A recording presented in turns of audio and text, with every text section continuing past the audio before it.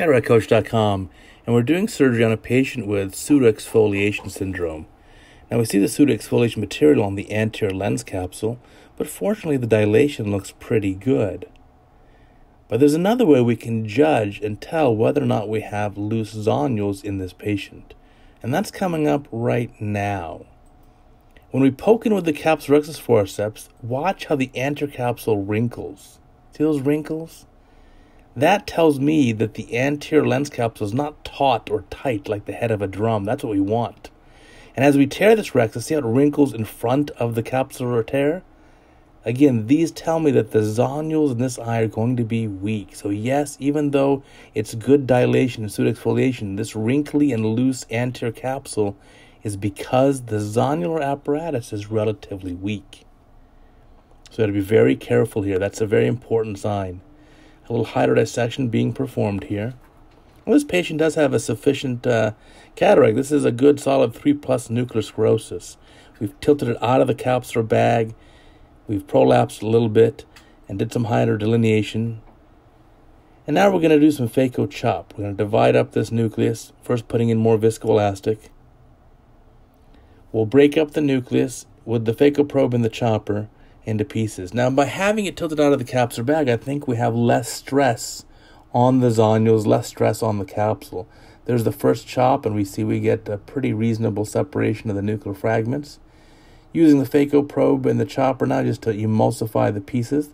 At this point, the chopper's job is to primarily feed in these little pieces towards the phaco probe, and we can do another sub-chop like this to break up the cataract nucleus even further. You want to use high flow, high vacuum for this nucleus removal. And we want to try to stay at the iris plane away from the corneal endothelium. Last bits of the lens nucleus are being removed here. Chopper's going into the safety position to prevent the posterior capsule from coming forwards. Very important to avoid damaging that. Now we're going to take our IA probe and remove the cortex. Now with the loose zonules that we know about, it's very important to be cautious during cortex removal. So don't be very aggressive here because the zonules will rip. They're not that strong. So we're going to go little by little. And so in this case, we'll spend more time on cortex removal than we did on nucleus removal. So again, grabbing little pieces of cortex at a time, stripping it centrally, and the entire time I'm watching the capsulorhexis edge. I want to make sure that rhexis edge stays still. Because if the rhexis edge is moving, that tells me the zonules are breaking or getting worse.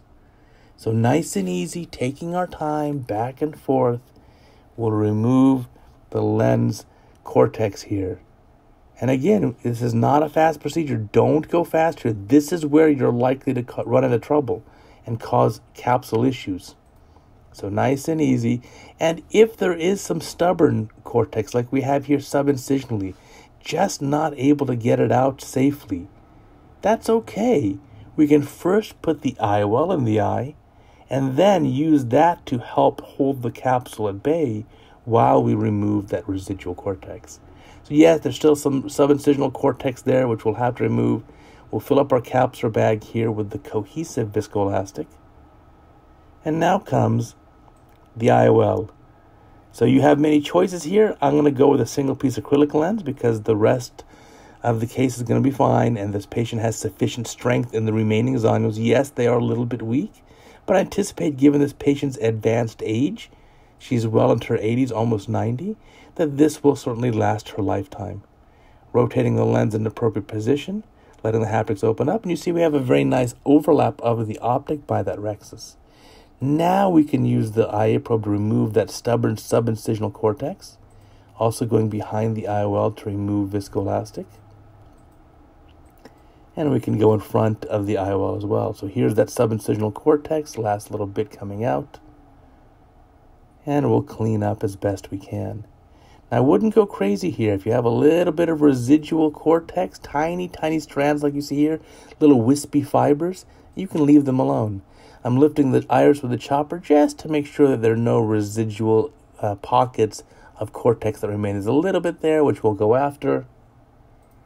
But otherwise, the case looks really good.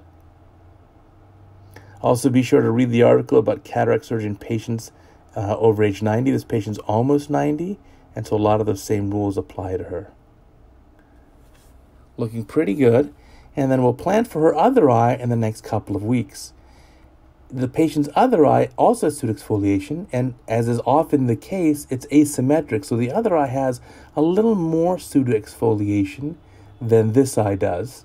And that's evidenced by a little bit less pupillary dilation on the other side and more pseudoexfoliative material on that lens capsule. So again, clearing out the AC, sealing up our incisions, we're almost done with the case. You see the wrinkle on the central posterior capsule? We can help that go away by really hyperinflating the eye, but that's just another indication of loose zonules.